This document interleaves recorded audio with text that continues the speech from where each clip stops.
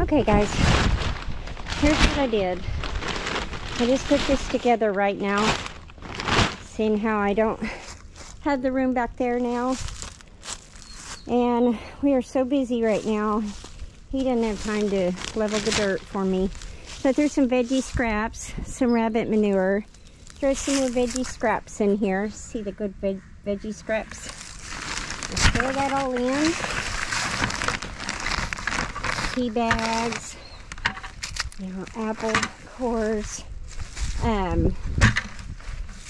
know, potato skins, eggshells,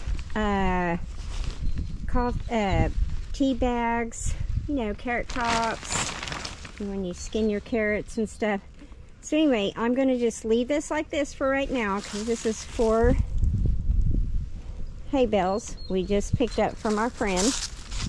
And what I'm going to do with the remaining window I have left is do this, because I did this before back when we had our greenhouses in a different location.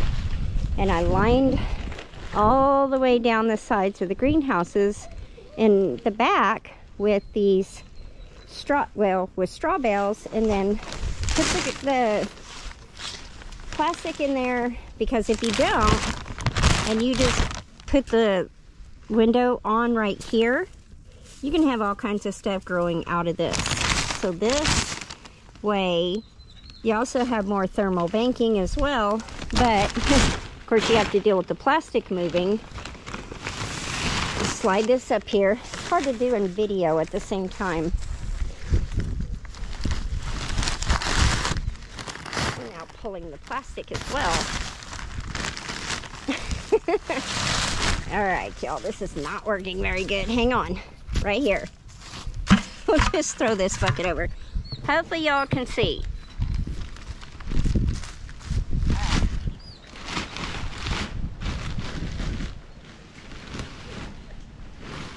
Put that there.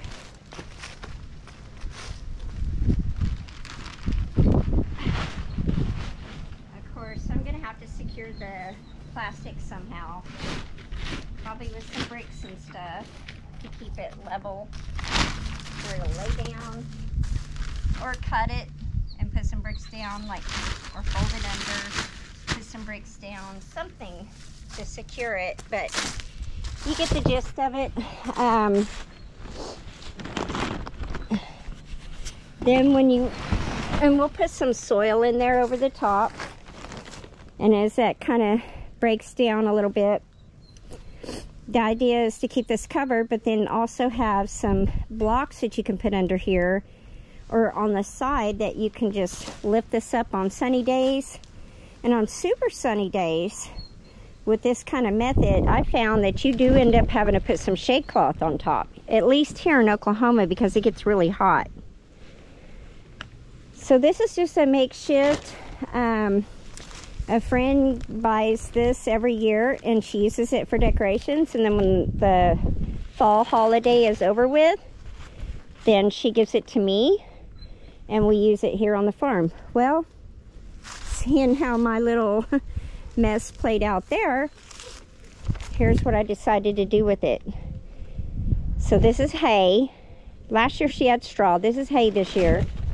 Yeah, see, that's going to blow over and kind of be a little bit of an issue. But I just did this. We just went by there and picked this up, and I just threw this together. So, and there's nothing growing in there yet, because we still have to put the soil in there and put the soil pretty thick, and that'll break down really nice. And we'll just leave this like this until, you know, spring into summer, and see how long it lasts. It's be up under the shade tree a little bit. Of course, you know, a lot of the tree got devoured by the ice storm, but at least this will give me a cold frame where I can grow some dandelion lettuce and stuff in here. And I'll go ahead and pull some shade cloth that I can just slide over, and then put a brick over it to secure it. And then when it's, you know, on days that I don't need the shade cloth, then I can just pull it back. No big deal. But I have some work to do, but it's getting late in the evening and it's cool, and I'm kind of cold, and the wind's really blowing. It's like 50 something degrees, but that wind feels like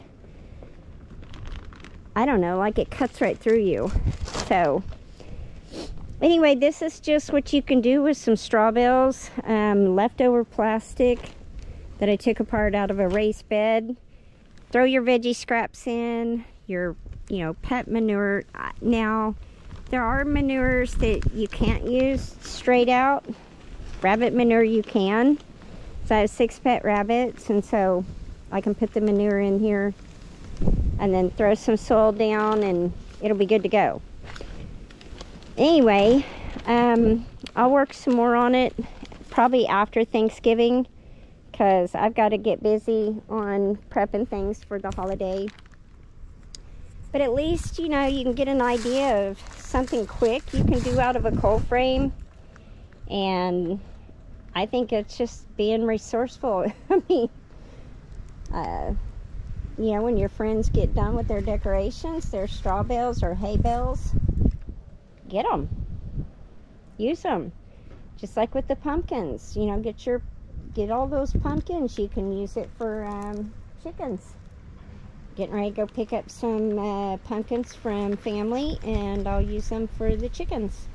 And they love pumpkin. They devour it. So anyway, I thought I would show you this. I thought it was just a resourceful thing. I might have to kind of scoot that window over that way a little bit, but I like it. Alright, this is a way to make a cold frame. And these are so neat. You can grow all winter long. Alright, y'all. Wendy at Hardnack Farms.